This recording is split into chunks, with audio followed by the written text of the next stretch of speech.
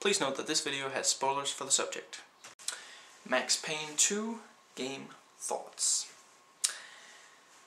Okay, so Vlad was my favorite character in the first one, so him being the bad guy, that really didn't agree with me. That just, yeah. I guess I get, the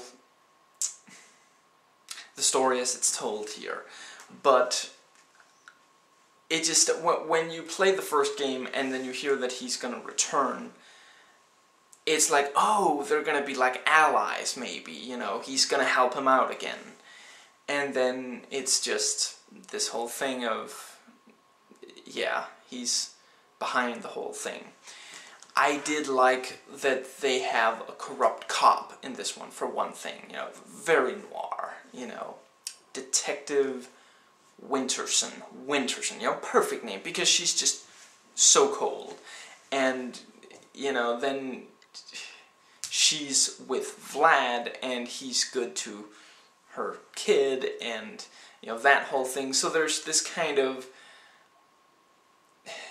and that Max kills Winterson, and he feels horrible about it, and then later he discovers the truth behind, that whole thing, and, the early reveal, one of the first things you learn in this game is Max killed someone.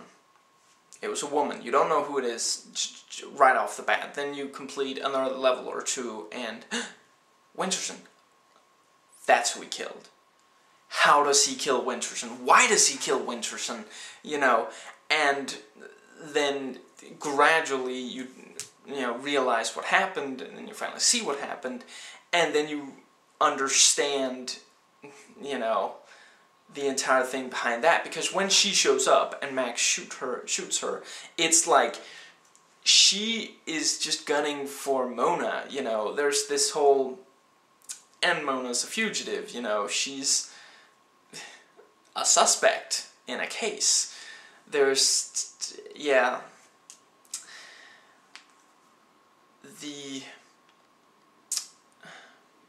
and, it's a nice kind of, both of them, both Vlad and Max have, they're part of a couple this time, both of them have a partner, a romantic partner, and, they kind of go for each other's romantic partner, with lethal intent. That whole thing, and that this one really has a proper kind of femme fatale romance kind of story. I mean, in the first one, she was there, but she didn't really. If you removed Mona Sachs from the first game, not a lot would happen. Let's be honest about that. The second game, she's part of the driving force in it, The first one kind of just set her up, it included her character, and Max kind of maybe sort of could see himself feeling something for her. In this one, he most definitely feels something for her, Granted, the character couldn't be the way she is in this if she hadn't appeared in the first one, but that's what I'm saying. Basically, she was set up for this game in the first game.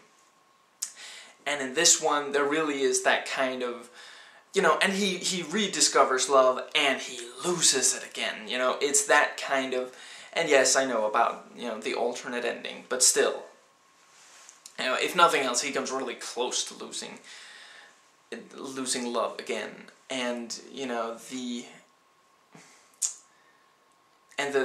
her appearance in, the fevered dreams he has, and that whole thing. I like that you actually play as her some, in this. That also helps to keep it fresh, you're not just, and it has this kind of,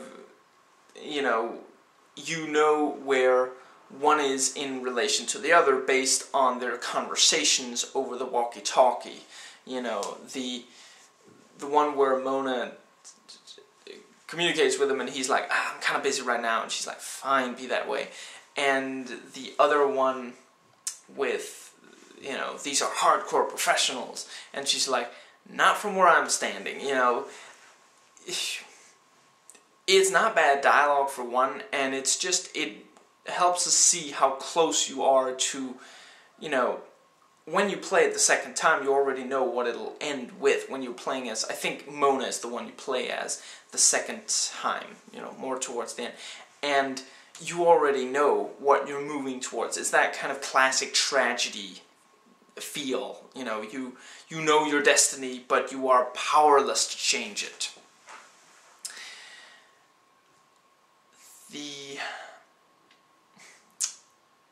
I kind of liked the whole, can't remember what it's called, but you know, the show with the whole thing with flamingos are more fun than television.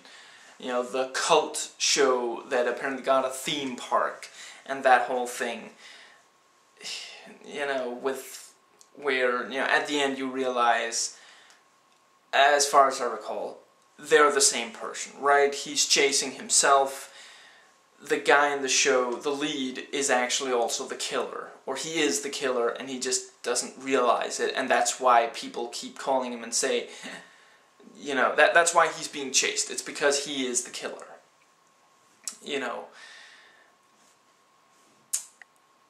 I like how this ends with basically every major character either dead or wounded, you know. Max is wounded, and Bravura might survive, so he might just be wounded.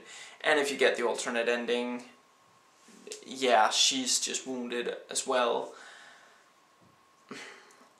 Other than that, you know, Vlad, I like that the Russian who's like an Americanophile, if that's how you put it, Westernophile, you know, who's like obsessed with American culture. Mike the Cowboy, maybe, I don't know. I like that if you keep him alive the first time you meet him, he's gonna fight you the second time, you know, because he has now been ordered to kill you, where the first time he was ordered to help you, you know, because Vlad needed you at that time, you know, he needed help.